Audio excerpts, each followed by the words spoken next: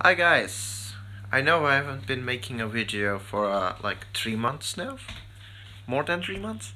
I don't know, I don't remember.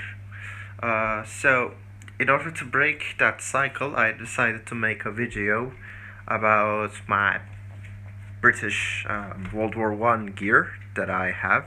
I've currently almost completed the basic webbing and the equipment that they carry for a short film that I hope to make this summer. It's probably going to be about sit in at either the Gallipoli Theatre or the Middle Eastern Theatre with Ottomans versus British or Australians. So yeah, that's the plan.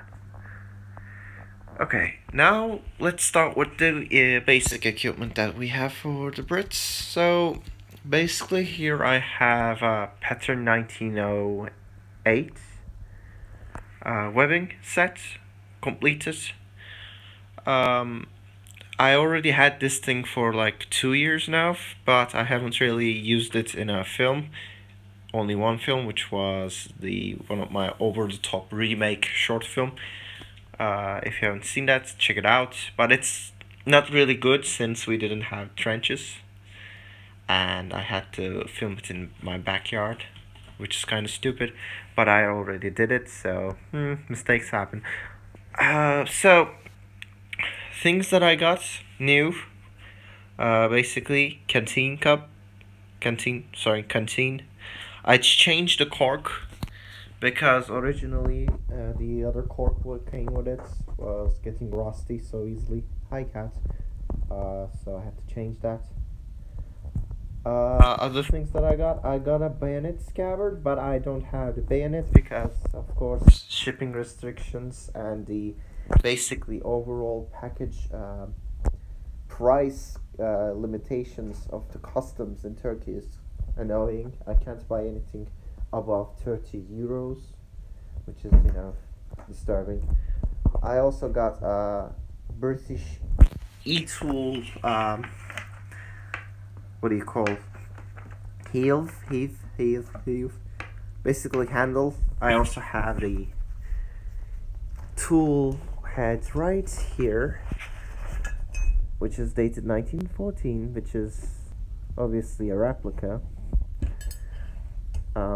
Yeah, what do you do with this is basically if you don't know, yep, you try to take it off with one hand, which is really hard to do.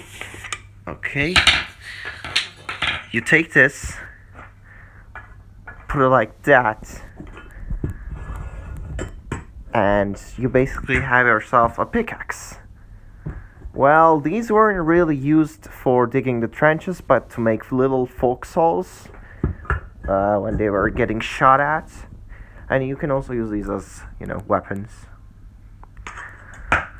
The bayonet, as I said, I don't have it, but I probably put my friend's Arisaka bayonet right here because it's identical to the British hooked SMLE bayonets.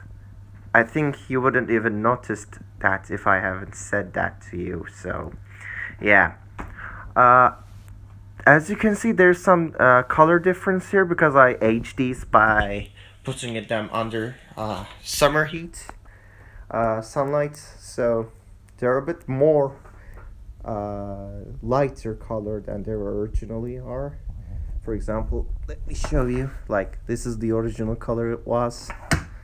Now it's more khaki.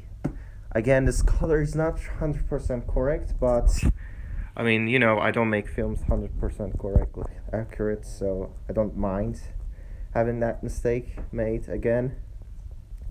One thing I didn't like about this webbing was the brass quality wasn't really good on it, but on camera it doesn't really affect that really much. I mean, it still looks cool. One thing to note, when I bought this thing from IMA, it didn't come with extra things here. You can see those to put this little haversack small pack back to the on the straps basically.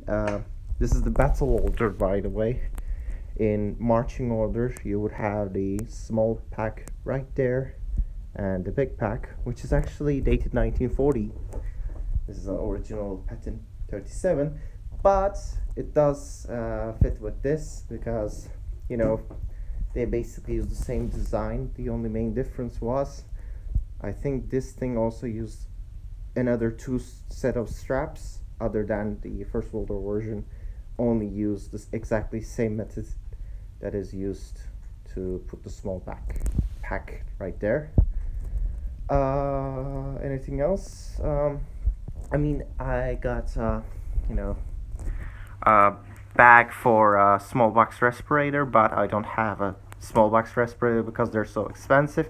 So what I did, I basically bought a €5 gas mask from Sweden, a Swedish gas mask, and duct taped it, or electrical tape hose to it, so it would kind of resemble a small box respirator gas mask. As you can see, the tape just comes off. So it basically actually a cross between a German and a British small box respirator, since this is like the really early World War II technology. This is dated 1940, as I said, but probably I won't be able to show it to you. Maybe it says what was it? It says March 9th of March 1940. Sorry, 39. Oh, it's older. Haha. Yeah. So I got this for €5. So €5 well spent. Other than that, focus camera, please. I also bought some basic canvas bandoliers. I put some cardboard inside them. I know they don't look like three rounds, but I mean, I don't mind the look of it. I also have a Bosley's pit helmet here. I already had this thing, but I put some, you know, wrapping around it to make it more like the ones you see on the photographs. I also added a fake leather chin strap. It did not come with a normal chin strap that you're supposed to have. It came with a canvas one. I changed it.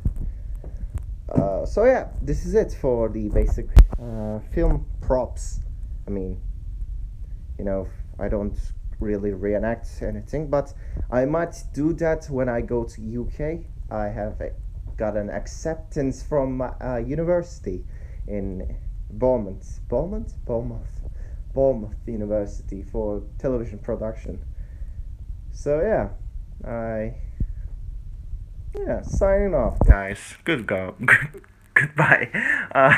I hope you guys enjoyed this video. I will see you in the next video. I'll probably try to make another video fairly quickly. I know you guys don't like to have to wait for like months, but I mean, it's hard thing for me to upload videos. So yeah. Okay guys, see you later. Thank you very much for watching this video. Bye.